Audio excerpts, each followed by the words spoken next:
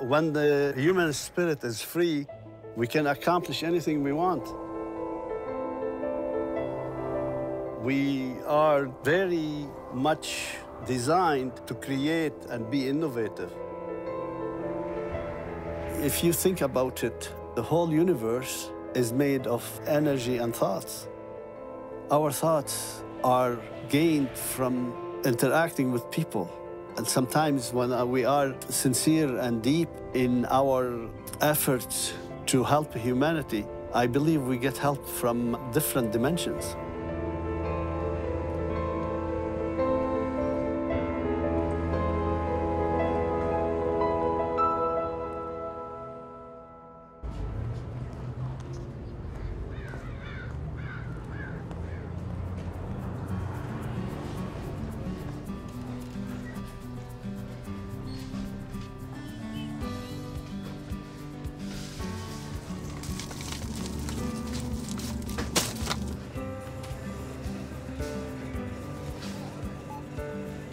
Hello, Pat. Hey, Robert. What's happening today? Hey, just getting a few things. No pizza today? Not today. Okay, RJ, how's it going? It's going great. No questions? No question. How do you do, sir? Good So to nice see you. to see you. Yes, they're making a movie about you. How did you know? I can tell. Yeah. You're in it. You're in. Well, here we go. Eh? Michael, what did you do with the eggs? Michael, please, from now on, don't wheel the eggs inside. Never, okay? My name is Robert Skaf. I am a grocer. I have been a grocer for the last 60 years of my life. People ask me, do you work here? My answer, I live here. I am the owner.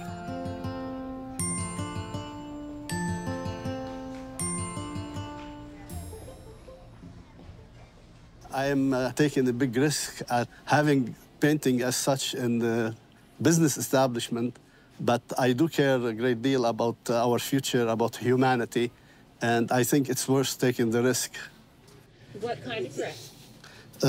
Many people were complaining that some of my paintings are offensive, and I wasn't budging on any decisions. They don't agree with the message, and they don't see a reason why they want to be looking at any evocative ideas while they are shopping. We should change our perspective on painting and art. People visit stores a lot more than they visit museums and art galleries. What do you think of the paintings in the store? They're interesting. They have they're all kind of a different design. They all have different message. Yeah, I come here almost every day. I never even noticed them until I heard about the documentary. I never looked up. I've never noticed it before, but now that I see, I think they're absolutely beautiful. I mean, this one's pretty intense. Yeah, very interesting art. Do you know who the artist is? Hello, my name is Donna Heisholt. I was born in the East End of Fort William, a town that no longer exists. Actually at McKellar Hospital, a place that is no longer there. I went to Ogden School, no longer there. Churchill High School, no longer there. But I'm here.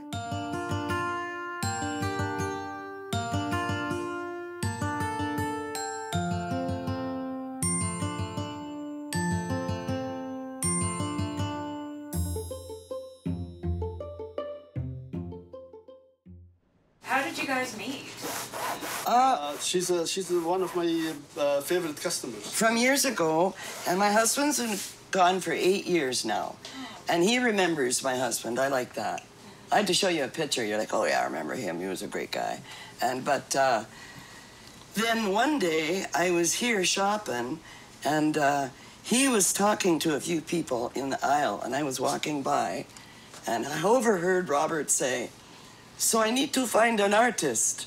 My little ears perked up, and I thought, well, nothing ventured, right?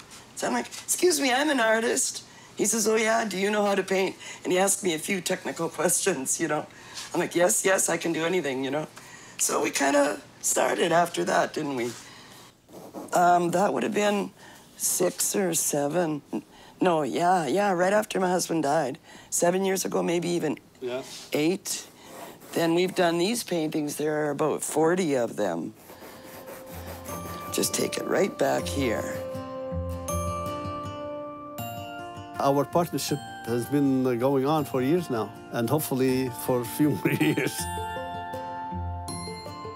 That's the one thing I think is super cool, that he's turned his grocery store into a gallery. I've gotta be original, I gotta be me, I gotta be me. Da, da, da, da.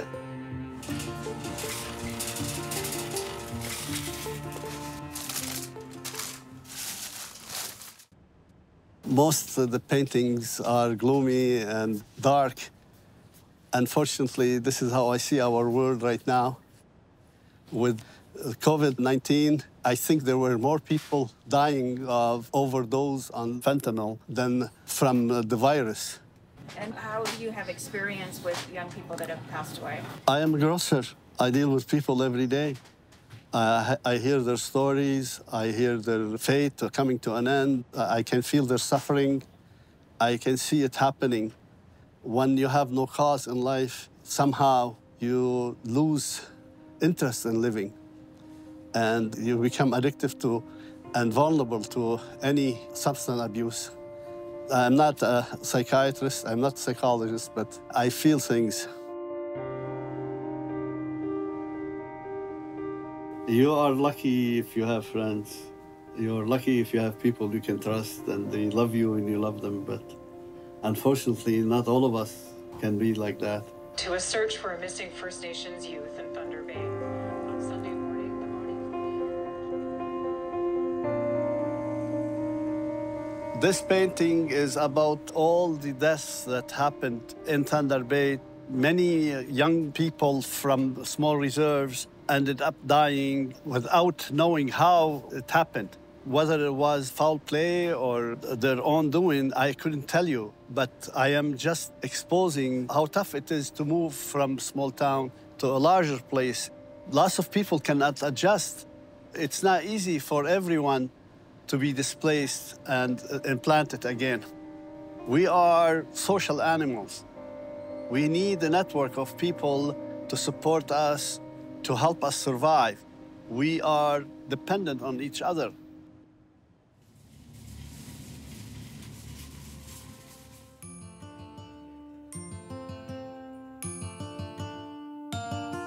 He asked me if he could use me in one of his visions that he had and bring in a couple of pictures, and 1, 2, 3, and 4. That's the only one that actually looks like me. He had envisioned me as dropping goodies on people. Whether it's a good thing, I don't think so, because it's all junk food, but except for the healthy choices. I'm happy in the healthy choices.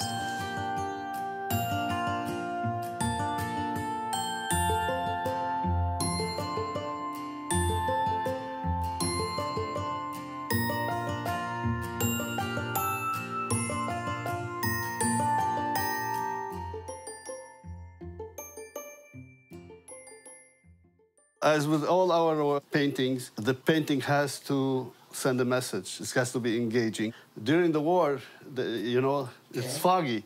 Nobody knows what's going on. This is what happens here is you're going to have fog, pink fog, pink fog. Pink fog, not over everything. No, enough of it. You want it like approaching? Yeah, exactly. There you go. Coming in?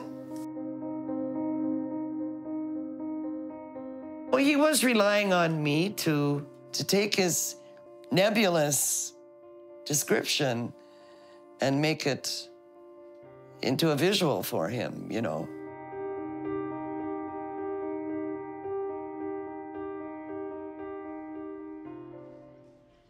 Let me add one more comment about this painting here. Basically, I'm talking about hate, prejudice. There are those who support one side or support the other side. The media adds fuel to the fire. Fake news is contributing to this culture of animosity, of polarization, of politicking. I mean, I may disagree with all of the concepts, but boy, you know, I sure admire when someone brings something to life. You can put something in the image of the stained glass. Well, I like to see this George Floyd, that sure. the martyr. Yeah, I'll put his head in here. What are they calling the police for? They should have called the ambulance. Are we deciding who that other person's going to be? I like the woman, Just Google. Brianna. I always say bad guys, 49%. Good guys, 51%. I really believe that. And we have a 2% more good guys on the planet than bad guys. And we win in the end.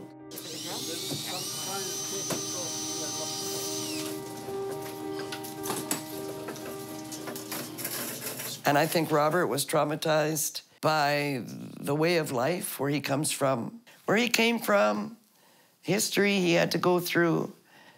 You know, it's just never going to leave him. There were snipers, there were shelling, there were shooting. War is always ugly. If you want, most recently, it's very similar to what happened to Syria. You had bombing from everywhere. You have people kidnapping you for no reason except for your religion. Everything shut down. There was hunger. You would be surprised how people change from docile and civilized to savages. How in an instant somebody can turn into a murderer. It never leaves you. You're never happy.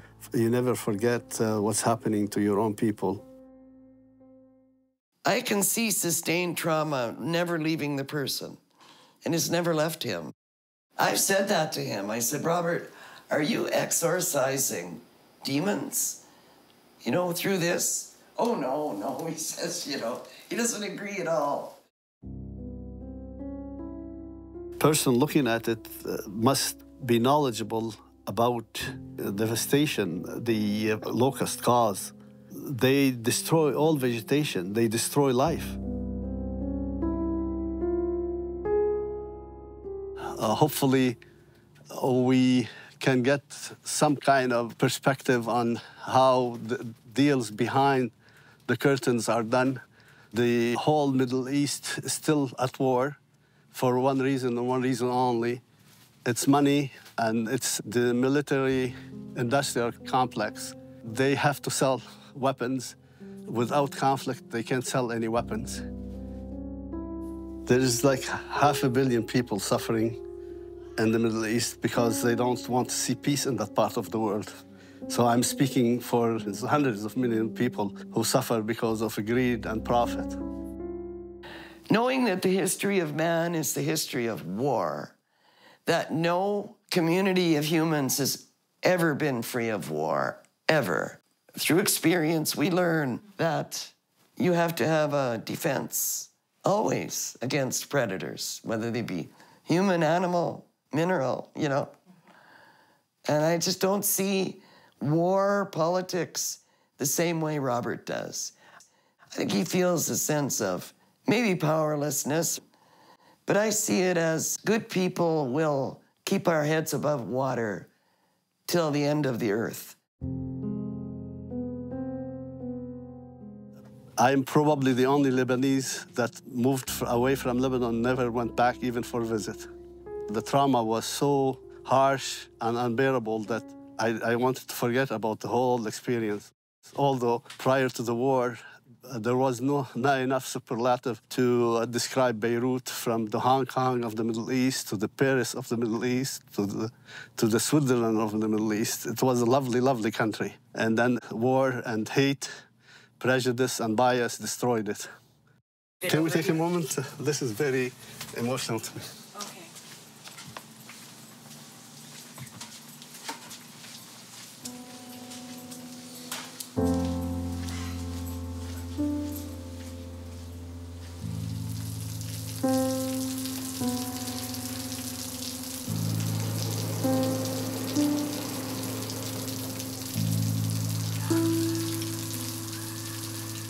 In 75, civil war broke out in Lebanon.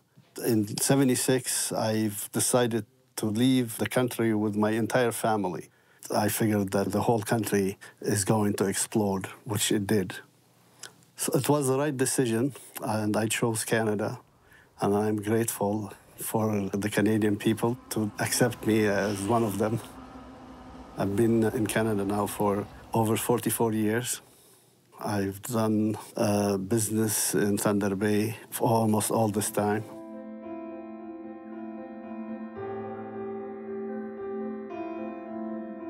Things were going very well, but unfortunately, I didn't expect the impact of the superstore on the market. It was amazing how much business we lost. It was just shock. I lost everything I earned for years, but I am not bitter, and I am not going to waste my life on something that's gone. So I am rebuilding. I'm still in the game. How can I help you? What are you looking for? Do you have feta cheese? Feta cheese. Feta cheese. Already. Work to me is the easiest part of my life. I think about people. I care about people. I care about humanity. This occupies me 24/7. My work, I am here. Probably it's helping me forget about all these problems and carry on.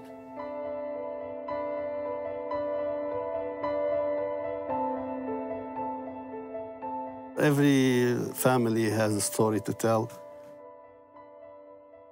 We don't have to put up with violence, poverty to that extreme. I know we cannot eradicate poverty, but we can reduce it drastically. Same with the violence and wars. And this is one of the reasons I do what I do. I am hoping that the message will get out to people.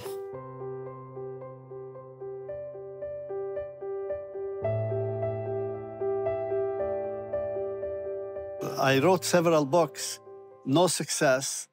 With the paintings, I figured you can look at the painting for 5 minutes and you probably get the message or be inspired to do something.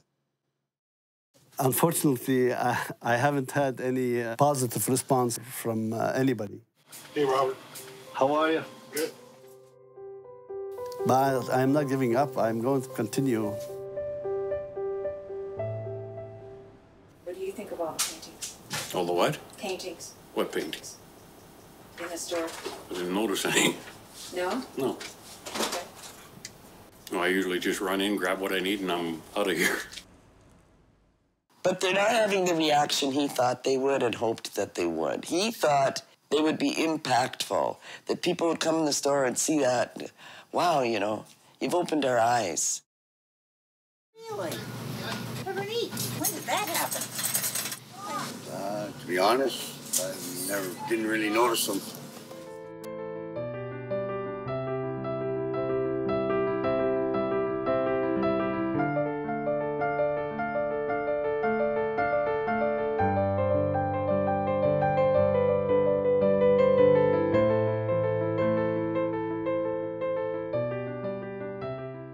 So there's various reasons why I like some of the paintings I've done for him more than others.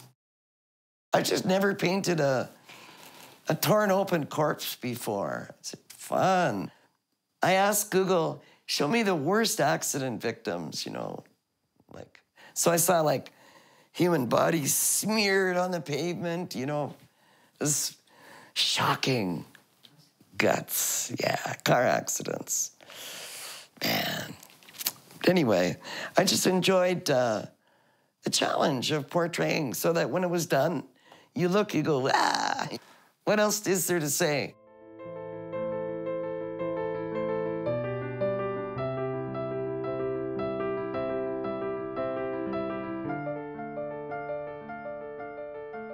This painting means a lot to me. This is the first one we've ever done.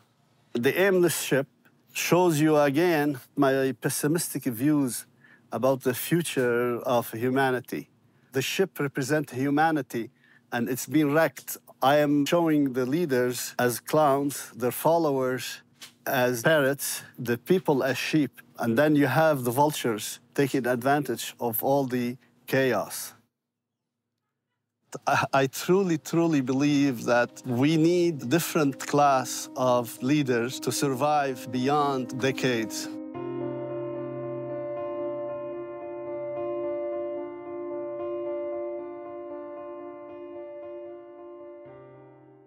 And even though many people have the wrong idea and follow the wrong things, there's still a majority who are clear-headed and will vote, outvote the dumb ones. Until the earth dies, good people will continue to try and help others, whether they are victims of war or other injustice. I have faith in people.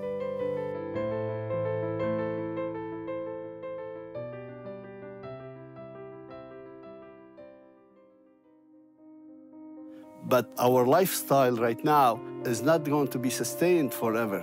We have elected to lead a life that's very expensive, very taxing on the environment. We're waiting for a crisis to happen so the politicians can fund clean energy, more clean car, deal with the traffic jams.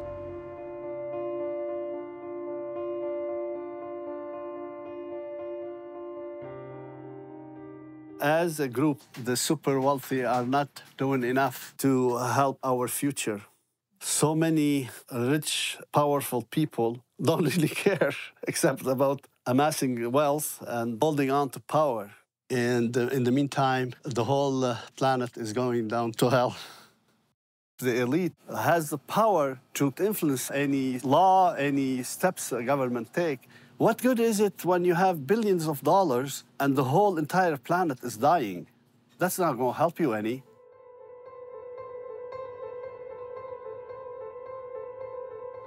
When you hear a genius like Stephen Hawking talking about the end of humanity in millennia, you realize the peril we're in.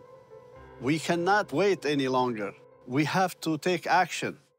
The planet is a beautiful living thing. And it's had a birth and an adolescence and an adulthood. And one day it will have a death. And until then, we live, we laugh, we love, we appreciate it and enjoy it, celebrate it. But there's no use agonizing about the fact that it's going to die. I'm gonna die. You can beat your head against the wall and wish it weren't so. And you can prop me up with sticks and try and keep me alive longer. But, it's inevitable.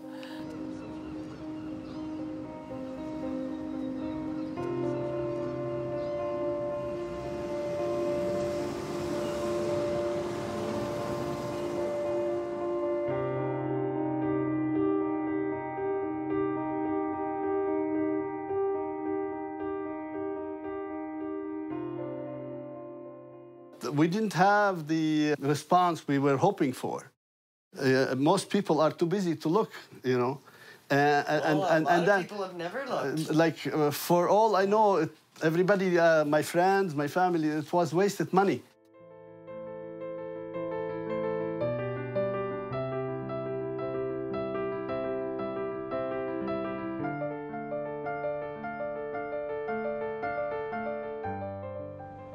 Some of them are a little bit morbid, but... I like how there's like a political edge to them, and it's kind of ironic being in such a benign place like a grocery store, But it's fantastic because it probably reaches so many people in the community.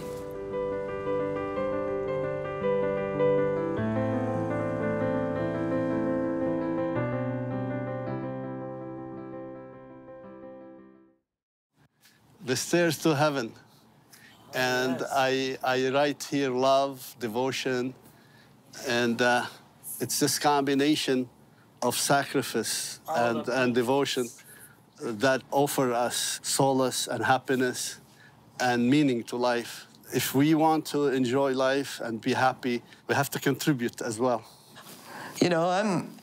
I'm living in death's departure lounge at my age. At my age, I'm in this big room on a train, looks like a subway train, right? Going, stopping, people getting on. Stop, people get on. And I have a ticket. One day I'll be riding that train, but I can't read the time or the date. But one day it'll stop for me and I'll get on, And that's not that far in the future. So until then, I have to do as much as I can to make my life worthwhile to myself. Time. Time is everything. We don't know when our time is going to be up. We don't know when the whole human race is going to disappear. We don't know when our planet is going to disappear.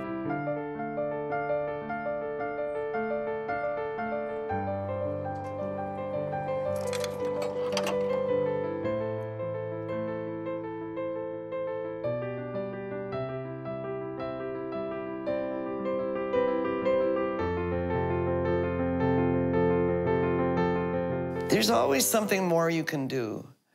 And maybe his way are these paintings as his way of contributing to mankind and making the world a better place.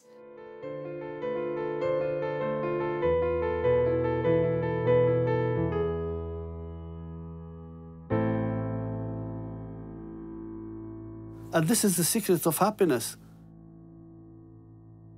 is that you have to realize happiness also means heartache, means sacrifice, means efforts, means giving.